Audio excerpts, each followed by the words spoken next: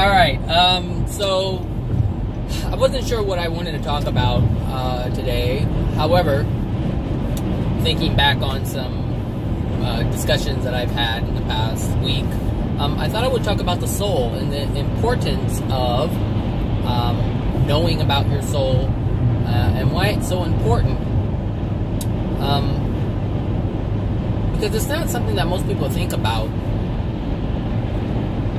And it's interesting, and I understand it, because at one point I didn't think about it at all. You know, all I knew was life here as I have always known it. You know, from a kid growing up and from history and things like that. I never really thought about the soul. It was so much of a focus on just living life here in physical form.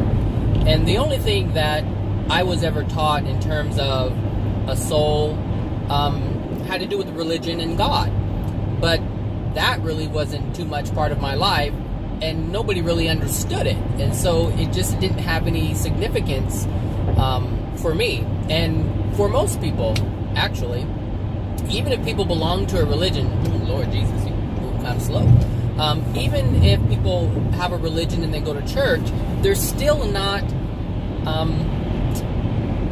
an understanding as to what it is. And it's interesting because last night I was watching a movie called Doctor Strange, and I was watching it with someone who had never seen the movie before, and so there were a lot of questions, right? And the reason why there were a lot of questions is because of the knowledge that I have regarding the soul and the spirit world and things like that. So, you know, as the person was asking the questions, it really dawned on me that people really don't have these answers, and they're questions that people generally have, but others really don't have the answers for them, so they don't ask the questions. It's just I don't know, it's just weird. But like for me, I don't really think about the things that people don't know because I know it, if that makes any sense. Like you don't think about what people don't know if you already know it, because you start to believe and feel that it's just common knowledge. And there's one thing that I have to understand, is that this is not common knowledge at all. So I wanted to talk about, you know, the soul and the importance of it, and why you, if you're listening to this, should make it a '1 priority, because it will dictate, your soul dictates actually your experience here, but even more so, it dictates your experience in the spirit world. So yeah, we can focus on life here and go to college and get the career and make the money and have the house and the cars and the kids, if that's what you desire. But what happens after that? Nobody's preparing for that. And it's alluded in religions in terms of, you know, if you do good deeds here, then, you know, you'll be rewarded in heaven, or, you know, when you die. And that's generally what people believe, is that they'll go to heaven. So even religions who believe, here's the thing with religions believe that they are the right religion. If they didn't believe that, they wouldn't belong to it. Even though they say all religions are the same, or we're all praying to the same God, there is a belief within them that is a belief that they have the right, like they belong to the right religion. If they didn't, they would go to any religion, or they wouldn't belong to any religion at all, if they truly believe that. So there's this contradictory thing going on within us as humans about what we believe. We say one thing, but we believe another, and that was one example. So everything that is within our soul is going to determine what we experience in what people call the afterlife, or the other side of the veil. I don't know what other things they call it, but when we die, what we experience is based on our soul and our soul alone. That's it. It doesn't have anything to do with our beliefs. It doesn't have anything to do with that at all. So if you have a religious belief that, why is it so hot in here?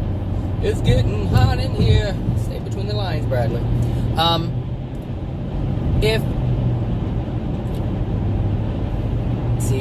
Look. Back to my old tricks, right? Being distracted so easily. So everything that we do here is okay, let me just put it this way.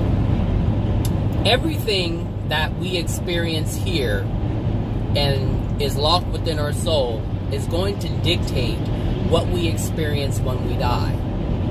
And what we experience here, and let me be clear on this, because I can look at someone's life and they could be a very wealthy person.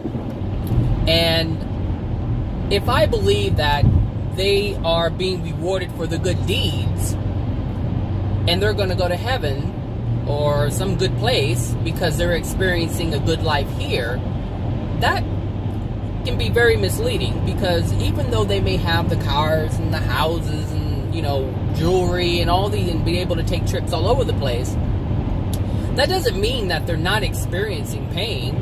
Most people don't see the pain because of this facade that we have. We protect that so that nobody can see that we are truly suffering. And the monetary things, that's something that people use to cover up the pain. So, and I'm not saying that all wealthy people are covering up pain. That's not what I'm saying. But they are addictions. And so everyone has pain. Everyone has grief that they are suppressing, even if they don't even know it's there. And the reason why they don't know it's there is because of all the things that surround them. They're able to use these things as addictions so that they don't focus on the pain that dwells within their soul. So it doesn't matter if you're... See, look, you can end up in the hells, the lower levels of the first dimension, I should say, if you're wealthy or if you're poor. You can have a mean, spiteful, rich person, and you can have a mean, spiteful, poor person. The soul can be the same and still have different experiences. The thing is, what dictates what someone has or doesn't have is based on what they believe they're worthy of. But that doesn't mean that they were nice or not nice to people. And somehow people have this twisted view of, especially Christians, Jesus Christ, oh Lord. If they get a little something, they'll say, God has blessed me with this, and God had nothing to do with it. God provided the ability for you to create or not create, to have or not have, but God personally did not have a hand in you getting whatever it is that you got. And there's this twisted belief that if a bill is paid, oh, God bless me, or God's watching over me, or if someone has something taken away, then God took it away and God's punishing me. But that's not how it works. But it's this belief that there is this external source that's actually dictating your experience. But that goes against the law of free will. You are deciding. You have the free will to decide what you have and what you don't have. All right. But it's not viewed like that. And this is the problem with accountability. The thing is, your soul is dictating what you experience, what you have, and what you don't have. That which dwells within your soul dictates whether you have a connection with God. And that's not the same thing as I go to church and I talk to God, or I believe I'm talking to God. That's not the same thing, because the connection with God has to be emotional. It has to be a feeling from the soul. That's the only method that God communicates.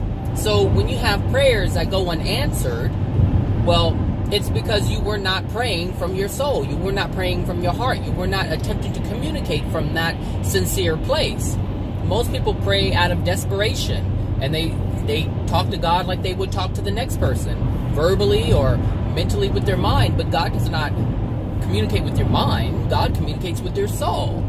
And the mind and the soul are two completely different things. And you know this through experience.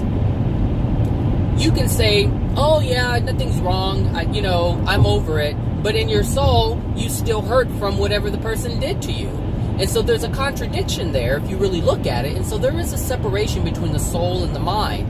And so it's very important to know what's within the soul, because the soul governs everything in your life. All the positive experiences and all the negative experiences are based on your soul. So when things don't go your way, it's based on your soul. When things go your way, it's based on your soul. Everything is based around your soul. The universe responds to your soul. That's the way God created it. God created the universe to respond to his children. The children being the soul. Not the physical body, not the spirit body, but your soul. And in the movie Doctor Strange, there was this, I don't know what you want to call, the bald-headed lady, I forget what they called her in the movie, but she was like this master. She was like beyond a master. But anyway, she was talking about the astral body, which is the spirit. She was referring to the spirit body, but she also intertwined the soul with that. And they are two completely different things. And even religions, especially Christianity, they believe that your spirit is your soul. But that's not what it is. You have your soul and you have a spirit body. And so they believe that your spirit will go. And even if you look at their pictorial illustrations, then you will see that there's a picture of a body, usually some kind of a glowing body, spirit that's going up to heaven, in the same form as your physical body. But that's just your spirit body. It's not even your soul. But they believe that it's one and the same, and it's not. And this is important to know. It's important to have this distinction, because what you experience in the body that you're experiencing it in is just like a robot, if you will. Because the soul, the soul has no arms and legs and any of these things. It doesn't have this. If it did, it wouldn't need the physical body, and it wouldn't need the spirit body. So it uses these apparatuses, these robots, these whatever bodies, to have an experience within the dimension that it's residing in. And so right now, we are residing within the physical, what we consider the physical. And without it, we couldn't be here. Just like spirits who have lived here now, they've crossed over. They no longer have the physical body, so they can't interact with you like your neighbor can, who's still in a physical body. They need that appendage, that specific appendage, to operate within the physical world. I'm not moving, flying too fast.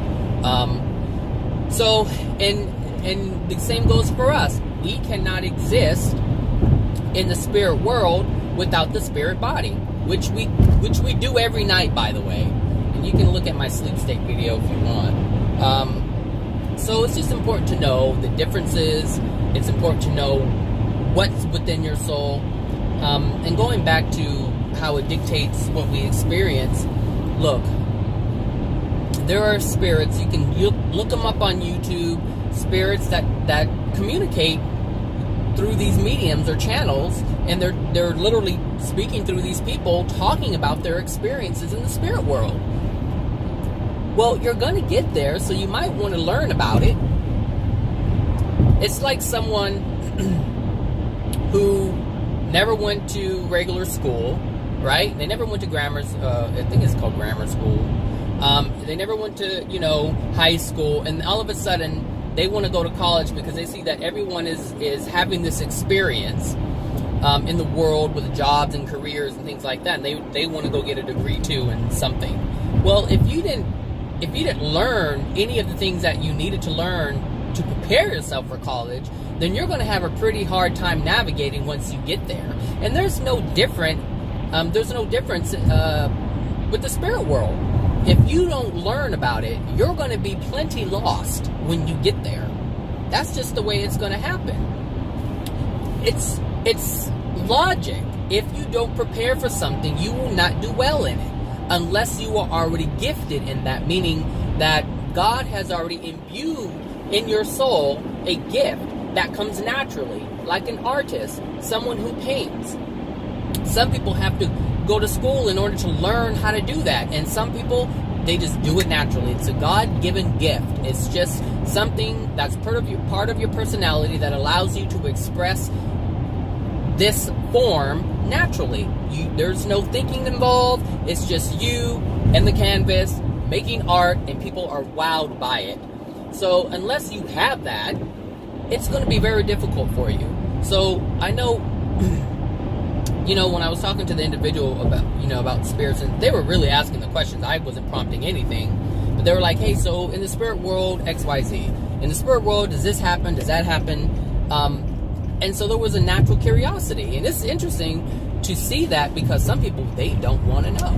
They don't want to know anything. And there's a pattern with the people who don't want to know. And generally, those people are fearful people. They are afraid of a lot. And more than anything, they're afraid of knowing what they're going to experience, because they already know the things that they have done. Meaning they know the things that they have done that are not right. They have caused people pain. They have taken advantage of people. They have hurt people. They've caused a great deal of pain. And so they know what they have done. And that's the thing, is we know when we do something right and when we do something wrong. We know when we hurt someone. But generally our pride gets in the way, and we don't apologize for it. We don't feel remorseful regarding that. So we know as human beings, we know when we have done something that we're not supposed to do. Even animals know when they've done something they're not supposed to do. So these people are very afraid to know what goes on or what to expect, in the spirit world when they die. Because and for other reasons too, like, let's say they have lost someone, a family member, could be a mother, father, brother, sister, cousin, friend, it doesn't matter who it is. If they have lost someone and they have a belief or idea that they're going to be in this great place, they don't want to know anything or hear anything that's contrary to that belief, because they want to believe that they are okay, which confirms their belief for themselves. And this is themselves confirming for themselves that everything's going to be okay. So if they believe mom or dad is in a better place, then they believe that when they die, they'll be in a better place. So it's a bunch of denial that's happening. And this is one of the reasons why people don't want to know the truth. And that's fine, because they're the ones who are going to have to pay for it. Nobody's going to have to pay for it. I'm not going to have to pay for it. People who know or want to know aren't going to have to pay for that. But the people who refuse to know, they're going to have to pay for that. And it's not the denial that they're paying for. It's not that act. It's just they are going to have a rude awakening, because the truth will be presented to them in a way that they won't be able to deny it. And a lot of things will happen to these people when they get to the other side, because when they start to experience something other than what they expected to experience, they're going to get very angry. Very angry. And a lot of them, not a lot of them, but I'm saying the ones that I interact with that deny what I'm talking about, they will hate me too. They'll blame me.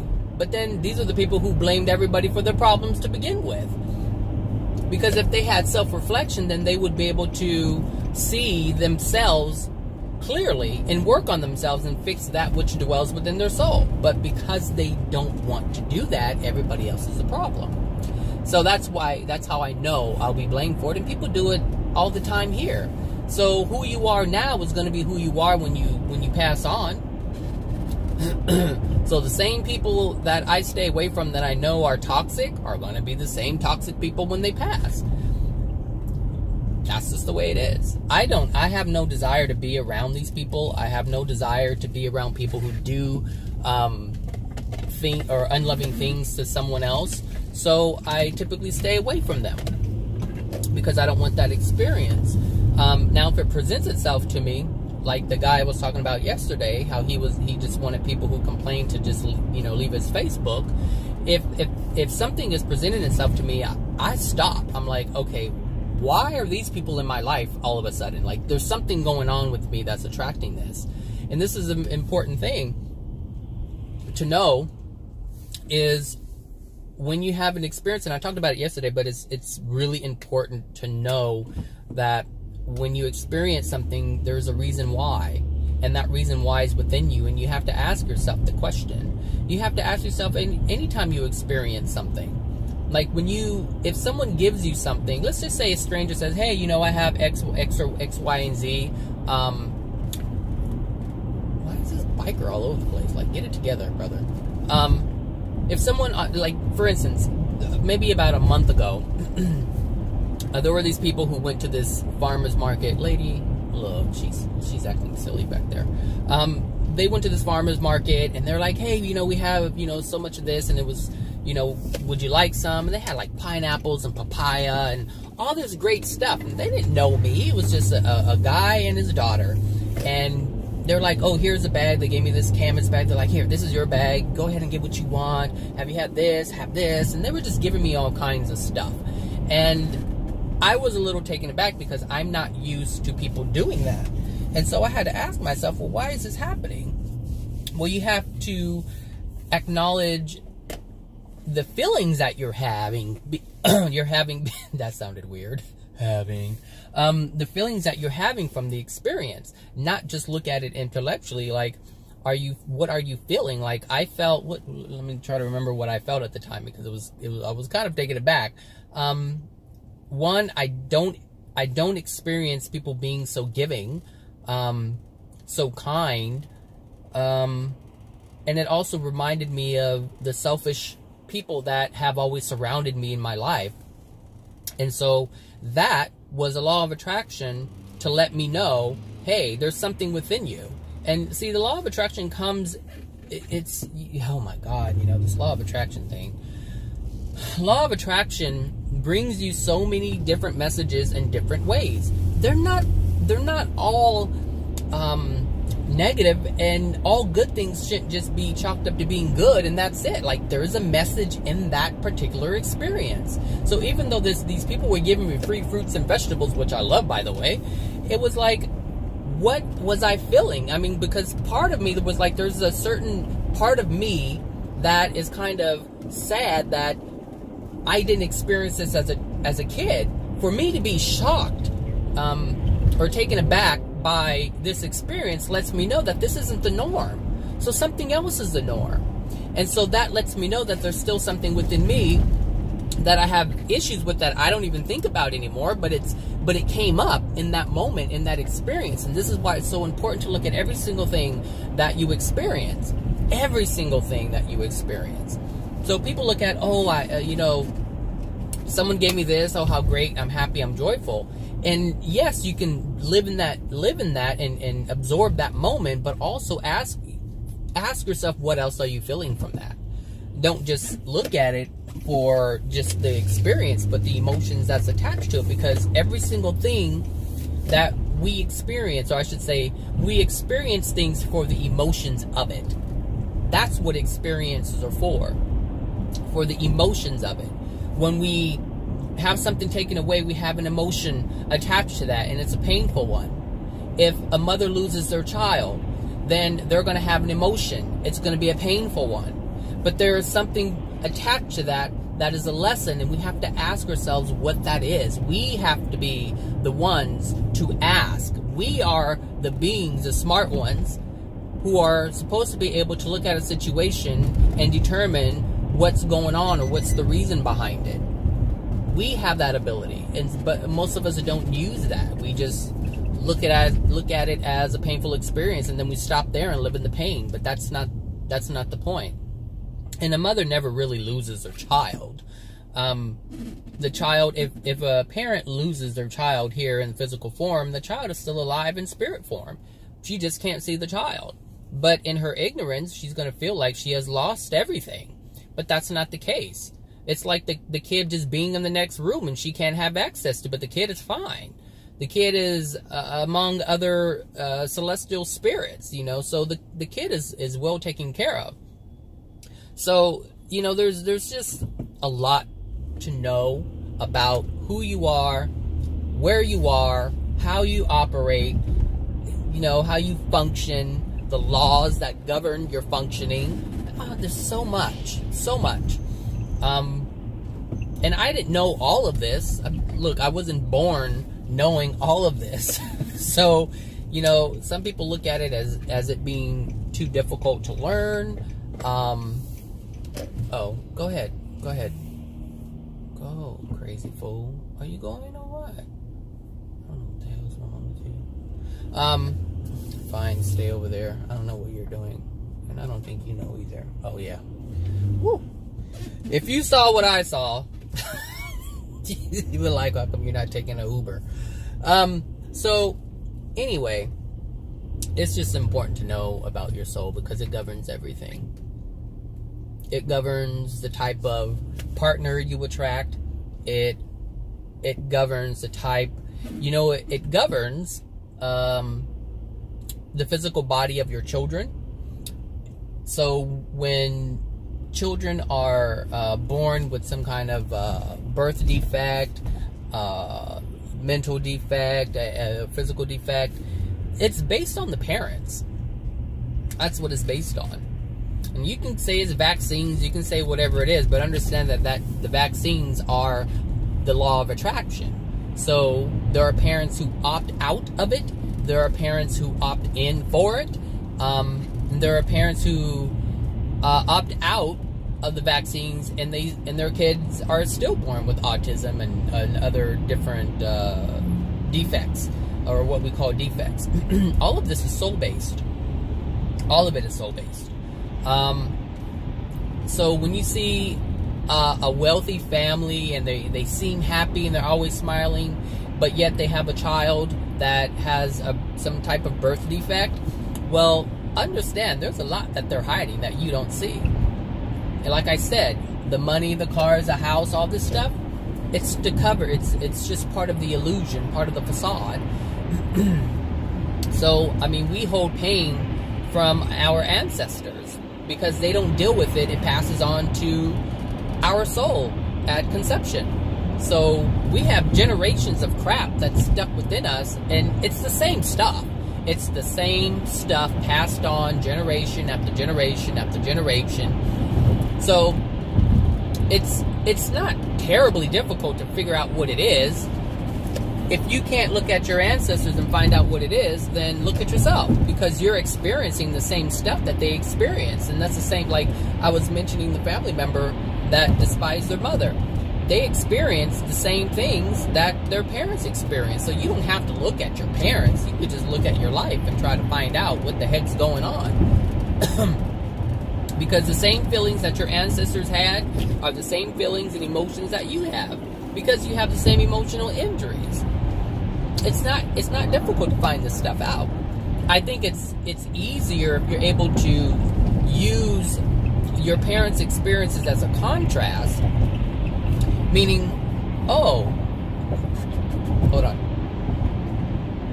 Oh, look, I'm experiencing what my father experienced, or I'm experiencing what my mother experienced.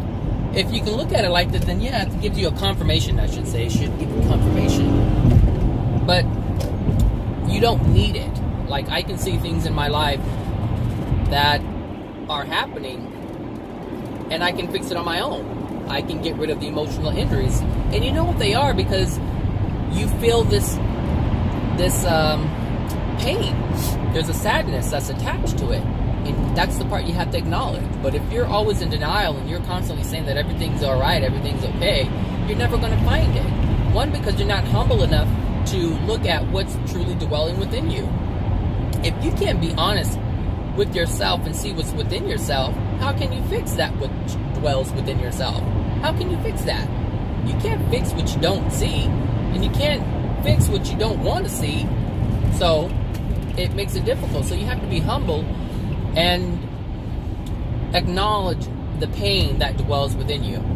And that's not dwelling in the past. That's not focusing on pain. You know, Abraham has people jacked up and living in denial big time because people don't want to look at what they consider negative. They're like, that's negative, that's negative, that's negative. So they don't want to look at it. But, you know, He ready to get somebody. I got my fast track, so you can keep your boy right there. You waiting for him. So it's squeaky. Something's squeaky. Here we go again. What was I saying?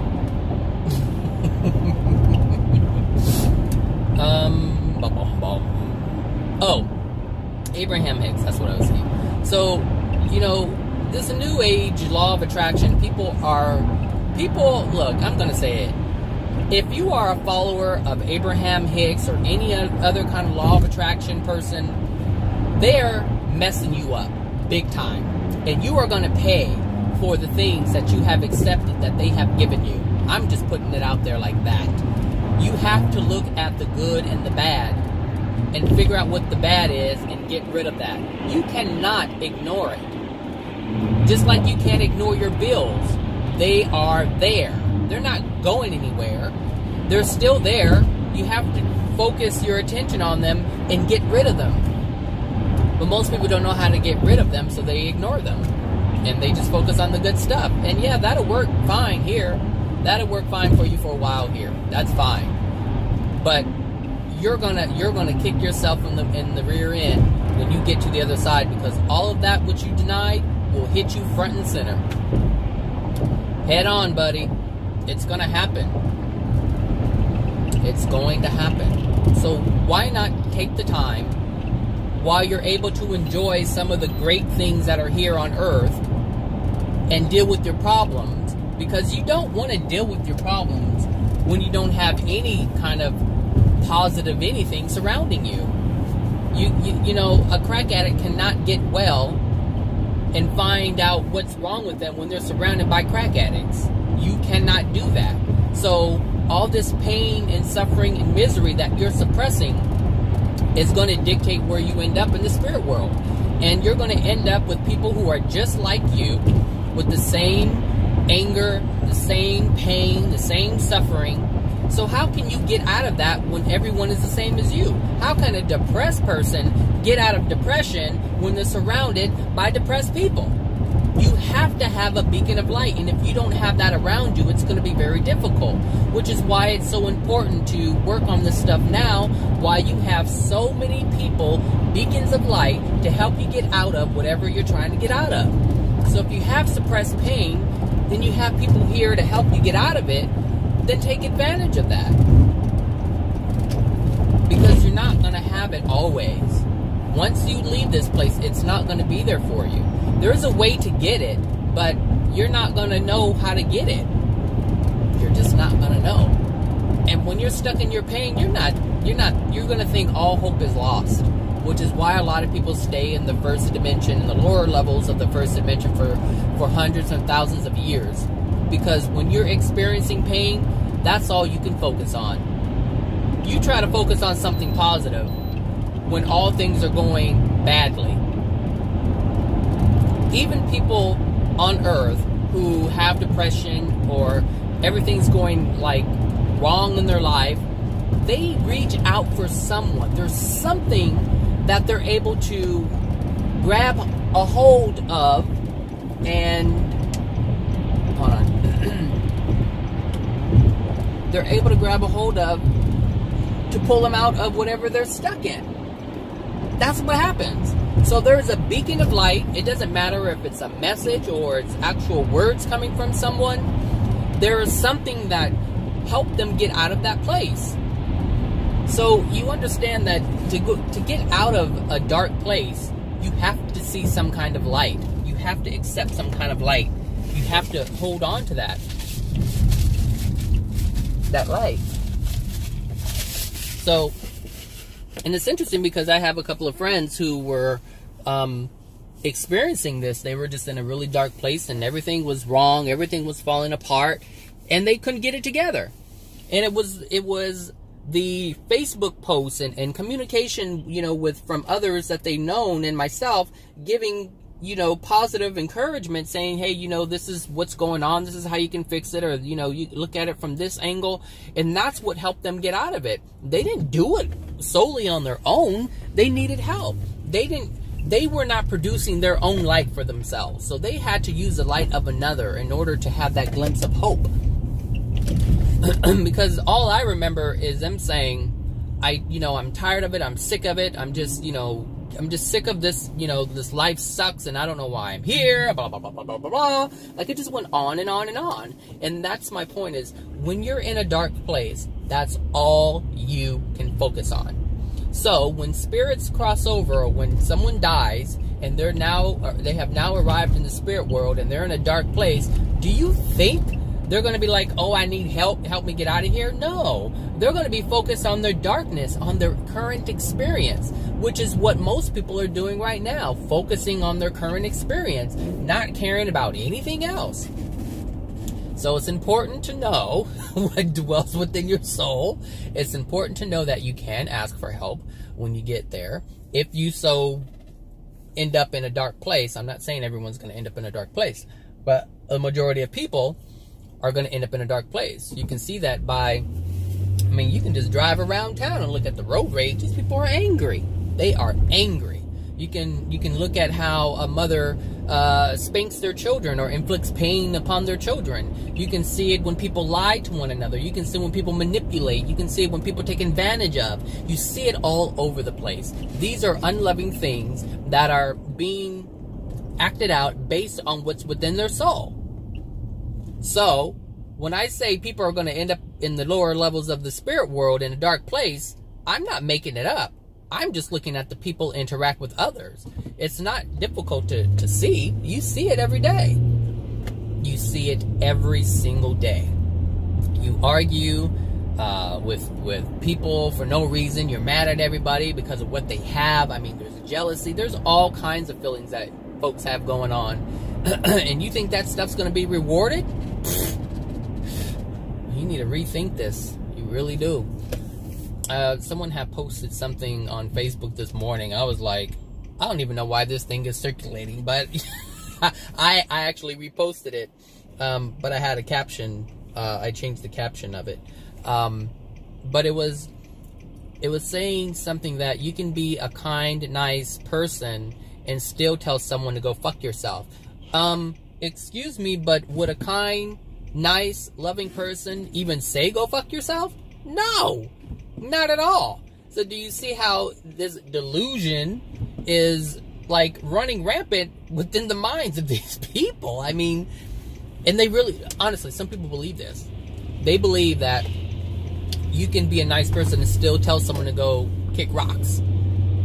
Really, some people believe that. They believe, well, hey, which is kind of like what that man was doing with his Facebook thing, saying that he doesn't want to experience this, so get away from me.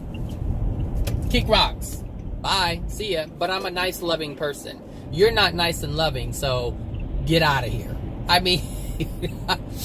The way I see it is, if someone is being unloving, then they have to be in a great deal of pain in order to do that. So I personally wouldn't tell someone to kick rocks. I would start having a dialogue with them, like, hey, what's going on? Just have a conversation. Why do you feel this way? And allow these people to get it out, because obviously they don't see it themselves. So if you're a kind, loving person, do you just leave someone there to deal with their own problems on their own? No. Nope. All right. Whatever. All right. Have a good day, everyone. Bye now.